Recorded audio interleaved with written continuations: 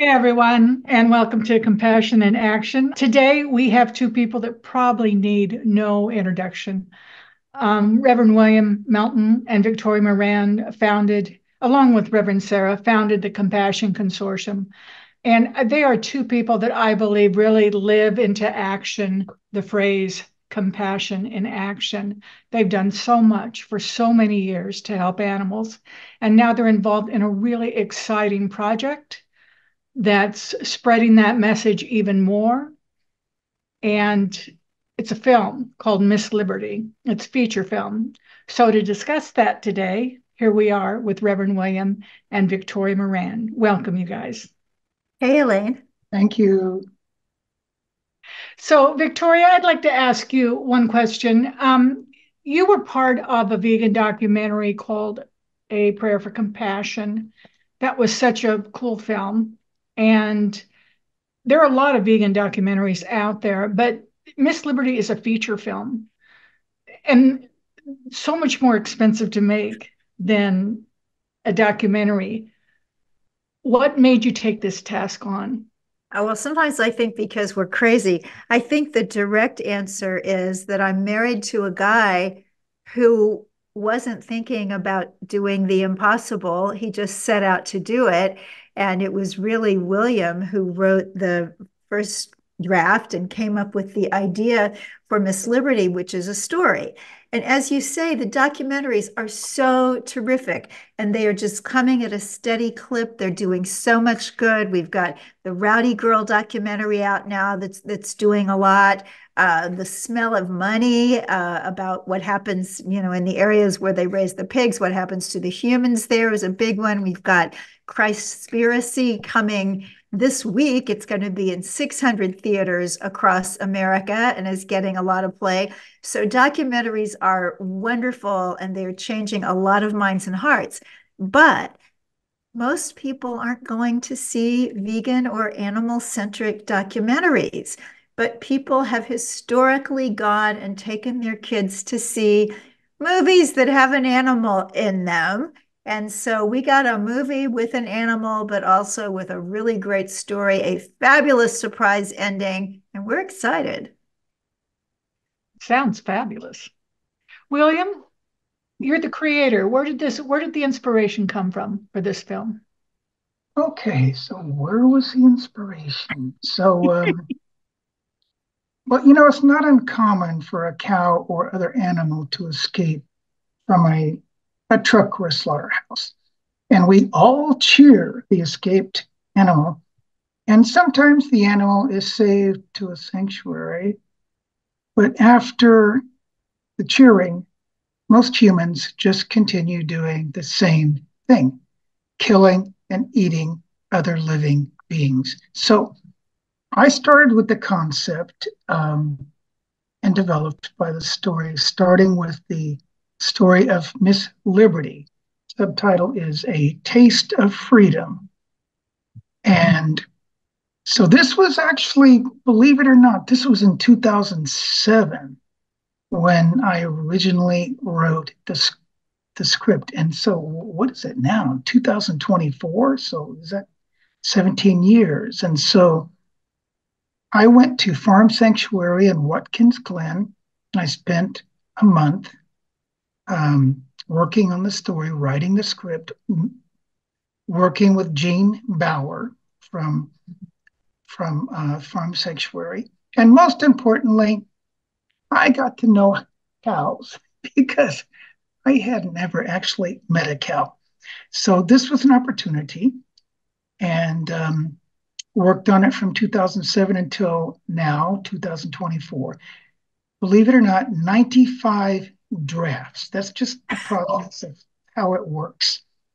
And now, after all of these drafts and years, largely due to Victoria, because I'll be totally honest with you, I gave up.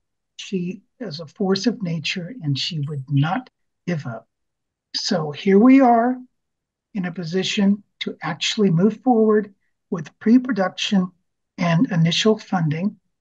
And maybe there will be a different ending to Miss Liberty's story. but you're going to have to wait until the movie is released and you see the ending.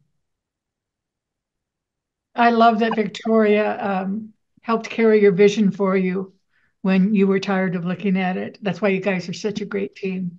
Victoria, who's the target audience for this film? Who will be coming to see it? Well, that's one of the most exciting things about this film because it's people who have never really thought about farmed animals or agriculture or making food choices for ethical reasons.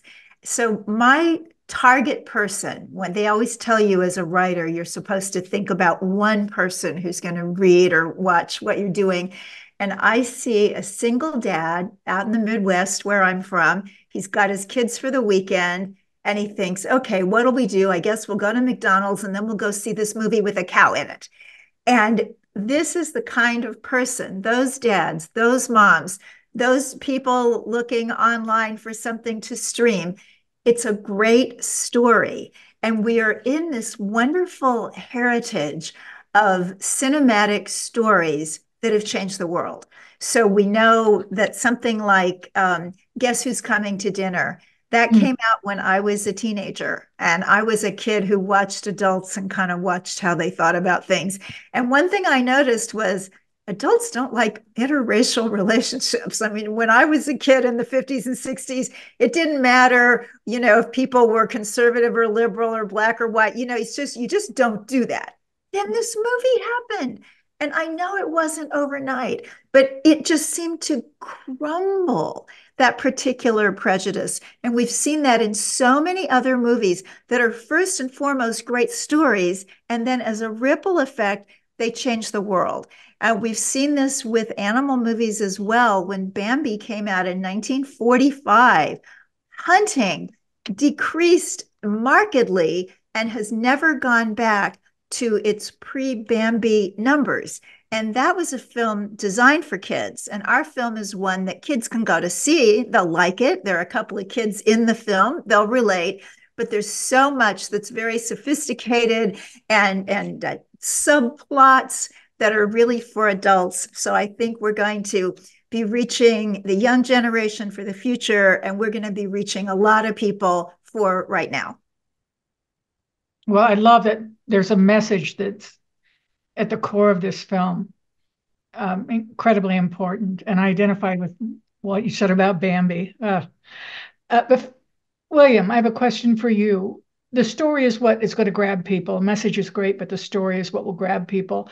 Can you tell us a little bit how you develop the storyline? It's hard for people who are not. Go ahead. I can. I mean, it's a 137-page script. But I'm going to give you a very, very short summary. So, Miss Liberty is a dairy cow who escaped from a truck while being loaded into a slaughterhouse. And Bob Sanders, the main character, is a computer techie who was cheated on a contract by the slaughterhouse.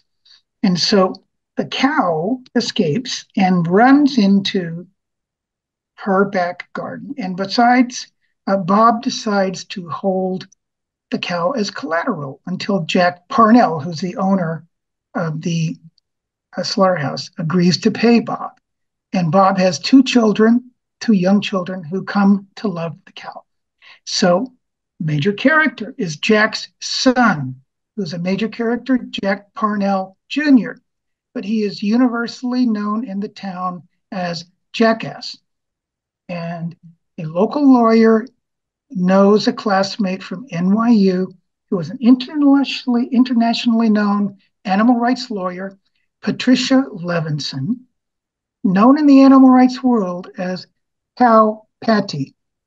And I guess all of you know what a cow patty is, I'm guessing.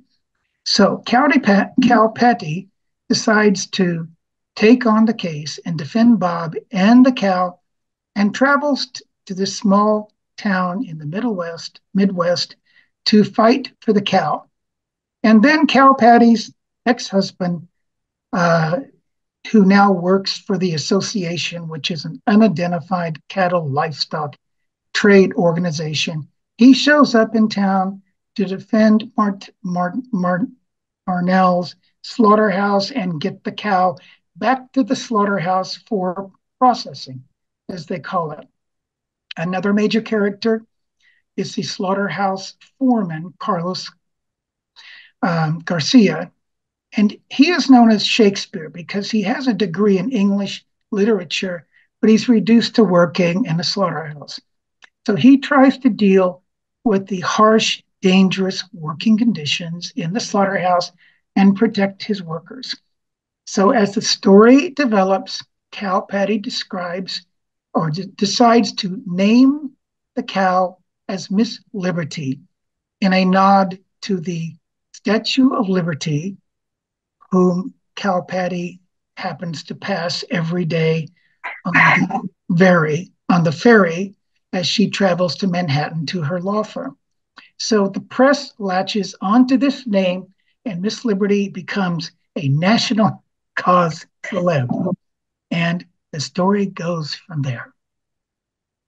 You know, I love how you've involved all the facets of the slaughterhouse world, including the human workers as well. And I will tell you, I'm waiting with bated breath to see this film because I keep hearing about this surprise ending, and I want to know what that is. So, Victoria, what can all of us do to become part of this film? How can we help you succeed? How can we be part of this film's success? Well, it just tell us that you're interested. And since William told you the actual given name of the Shakespeare character, I just want to share that Carlos Garcia, who read the tenants today and who is going to be helping us out as we get going to raise the rest of the development funds, he was given the script by one of the people from Gentle World. That's an organization. We had the founder, Light, as one of our special spiritual guests here at the CC about a year ago.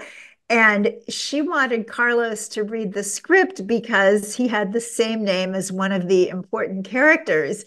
And he fell in love with the movie, and we've been in touch for over a year. And now this isn't to scare you that you're going to have to like pick up and move and come be part of the production of the film, but that's kind of how it happens. So Carlos is going to be out here to help us, and people who are perfectly happy where they are and don't want to come and be physically part of making this movie. The first thing you can do is go to the website, which is misslibertythemovie.com, and that is in the chat. Thanks, Reverend Sarah. And that gives you everything. You can also sign up for information and to be kept in touch, kept abreast of what's happening. If you are particularly interested in film, if this is exciting to you and you want to get in on being part of it, either as an investor or in some other capacity, you can just write to me, victoria@victoriamoran.com. And we're happy to let you know what else is going on. We are planning a big party in New York City for sometime this spring. If you're in this part of the world and want to be invited, let us know. And we also have a little bit of a presence over there on X, which used to be Twitter. And there it is at Miss Liberty Film. So other ways you can keep in touch and learn what's going on.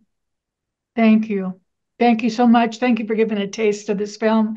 And to both of you, thank you for all you've done for animals and all you continue to do. To you as well, Elaine.